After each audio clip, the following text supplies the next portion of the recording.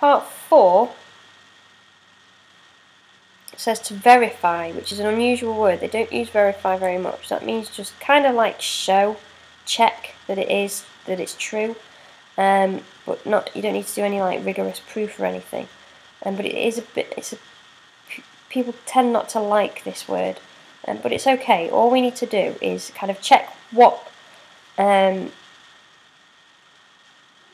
of rules we need.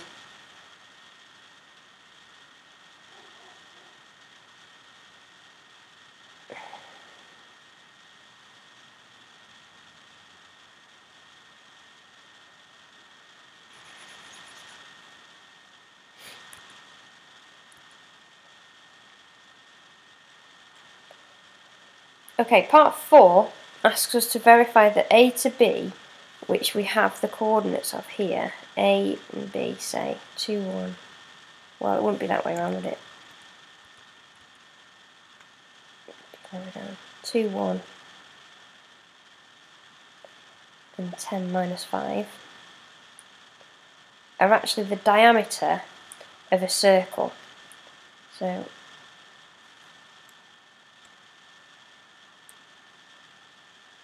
obviously we know that the diameter goes through the centre of the circle. So how do we show that that's what situation that we have? Well, earlier we found out the length of the line. We found out the length of the line was 10. And in part 3 we said that the radius was 5.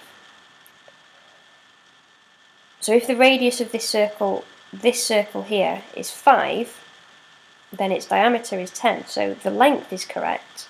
So that's something that we can write down. The radius times 2 equals 10, which is the length of AB. But that could just be a coincidence. I could have a length of a line. I could have a length of 10 over here, and it not be the radius of this circle. So how do we show that that is in fact on this circle? Well, the other thing we can use is the fact that we know the centre. We know the centre is 6, 1. Sorry, 6, 2. So if the midpoint of our 2, 1 and 10 minus 5 is 6, 1, 6, negative 1, then that is enough to show that it's the diameter of the circle. So let's find the midpoint of AB. That's the next step.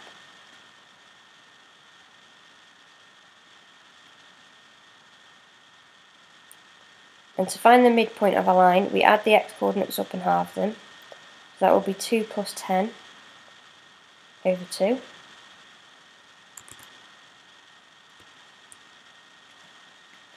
And 1 plus minus 5 over 2.